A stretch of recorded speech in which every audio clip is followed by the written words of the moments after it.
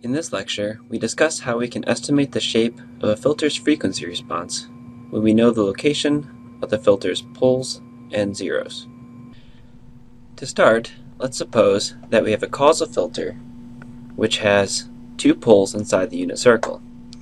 These poles are complex conjugates of each other, so the region of convergence is outside the radius of these poles. Since poles are essentially where the magnitude of the function in the z-plane goes to infinity, you can imagine that the function in the z-plane is a circus tent with poles at the indicated locations and with a canvas that slowly slopes to the ground as the canvas gets infinitely far away from the poles. To find the frequency response of the filter, we want to find the height of this canvas at the unit circle. As you might guess, the magnitude of the frequency response will be greatest where the poles are closest to the unit circle. In this example, the unit circle is closest to the poles here and here.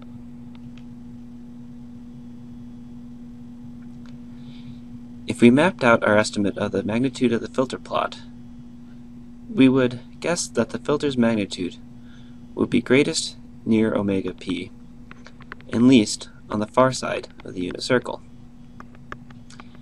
So this might be an acceptable sketch of the magnitude of the function.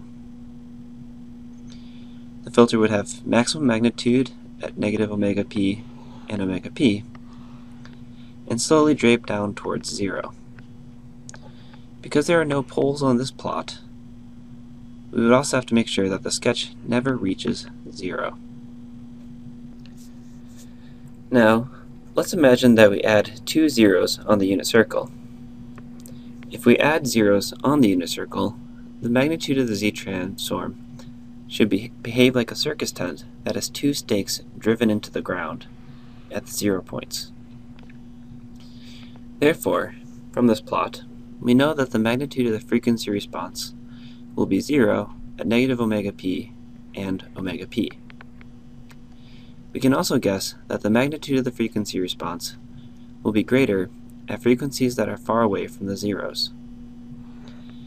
Therefore, we might guess that the magnitude of the filter might look something like this. The filter would be 0 at negative omega p and omega p, and would increase to a couple local maxima away from the location of the zeros. If the poles were not on the unit circle, then the frequency response would not go to 0 on the unit circle, but the frequency response would simply be attenuated.